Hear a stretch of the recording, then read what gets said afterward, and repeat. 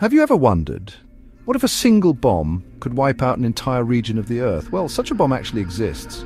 Its name is Tsar Bomba, the most powerful nuclear bomb ever made. Built by the Soviet Union in 1961, this bomb wasn't just massive. It was a monstrous show of power. When it was detonated, its flash was visible from 1,000 kilometers away, and a mushroom cloud rose 60 kilometers into the sky. The Earth trembled. Windows shattered 900 kilometers away. With a blast yield of 50 megatons, Tsar Bomba was 3,300 times more powerful than the bomb dropped on Hiroshima. Yes, 3,300 times more devastating. The Soviet pilot who dropped it was ordered to escape immediately because even from the sky, the explosion could have consumed the plane. But this bomb wasn't designed for war. It was a message, a warning to the world. If a nuclear war begins, no one will survive. But Russia isn't the only country to develop doomsday-level weapons.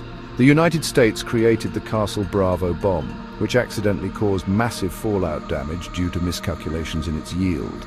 Today, nuclear weapons exist in multiple countries: China, the US, Russia, North Korea, India, Pakistan, each holding weapons capable of global destruction. But the real question is, will we use these weapons for defense, or will they one day dig humanity's own grave? Tsar Bomba is not just a bomb, it's a reminder that when power grows faster than wisdom, humanity becomes its own worst enemy.